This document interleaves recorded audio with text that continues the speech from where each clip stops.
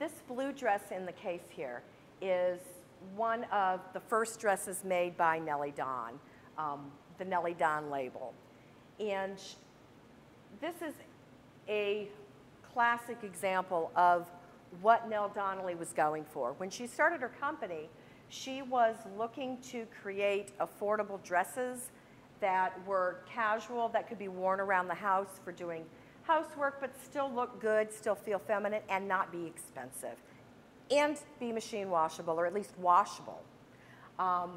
So her early dresses were made primarily of linen or cotton, and while today you might not want to machine wash linen and toss it in a dryer, at the time, you know, hand washing linen and line drying it is perfectly fine. You could wash this. It wasn't silk, it wasn't wool that was going to shrink up. And she added just a little touch to her plain dresses. You notice this one just has a couple of decorative buttons, a little bit of lace. Her first dresses all retailed for $1.98, and they didn't change that price for decades for the basic dress. So it was something that was affordable. At one point, I've read numbers that said anywhere from 25% to a bit more of the dresses sold in this country were made by the Donnelly Garment Company, because they were inexpensive, they were stylish, and they were cleanable. They could be cleaned and they were comfortable.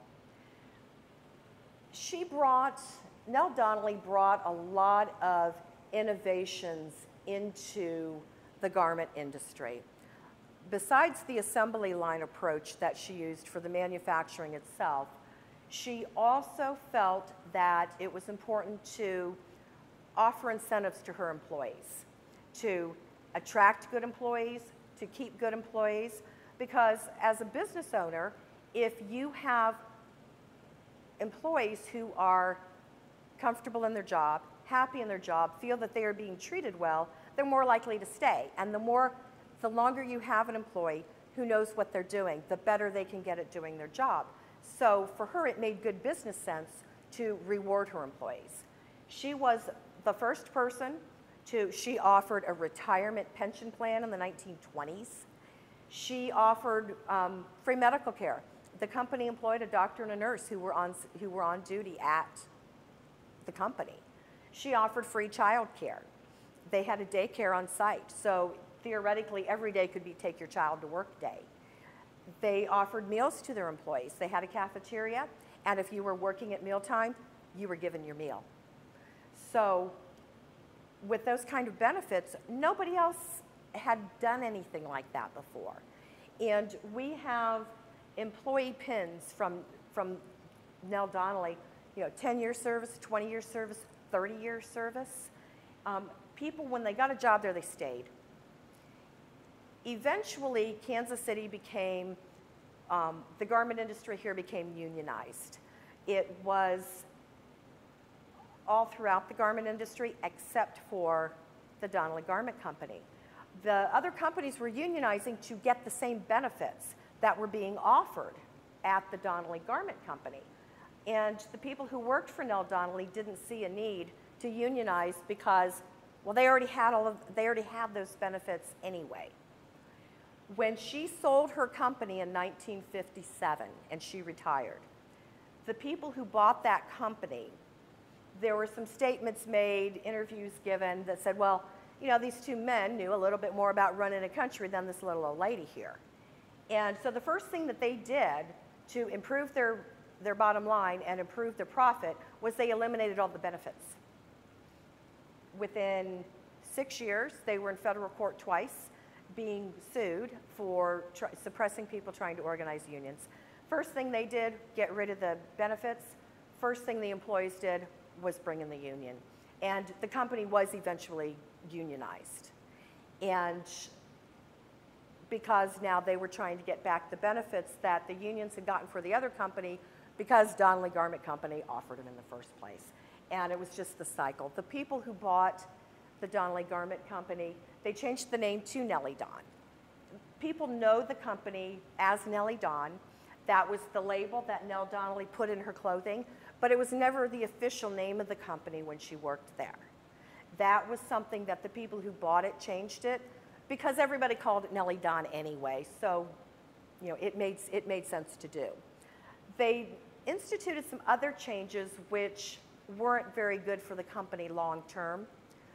I mentioned that Nell Donnelly, her entire concept for her company to start with was to make affordable, stylish, washable house dresses, basically, for around the house. And they did make other everyday clothing, something you might wear that wasn't just a house dress. But it was aimed at a very specific audience, and it had been for years. I mean, kind of the housewife and the grandma. So in the 1950s in the United States, all of a sudden in the late 50s, there started being a new group of consumers, and that was the teenager. Teenagers finally were starting to have money. They were doing babysitting jobs and whatever they were doing to get money. So you had a lot of teen magazines that started. You had the music industry, the sale of 45s and 33 LPs of vinyl started coming. And the main people who were buying those things were teenagers. So the guys who owned the company now got this great idea of, okay, we need to shift. We need to sell to the teenagers and forget all this stuff. So they switched and they started making a lot of clothing aimed at that teenager, early 20s, teenager, college student age. They didn't want anything to do with the Nelly Don dress. They looked at that. That's what their moms and their grandmas wore. They didn't want to wear that. They wanted Bobby Brooks or whoever the latest was. They didn't want this.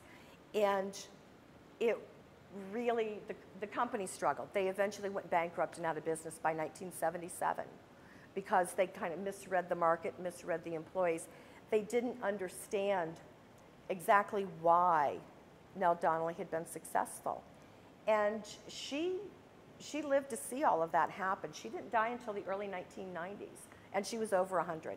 She saw all of this, and she knew, she may have had that personal affirmation that she was right in picking her market and serving that market with what they wanted, treating her employees well to get the best product.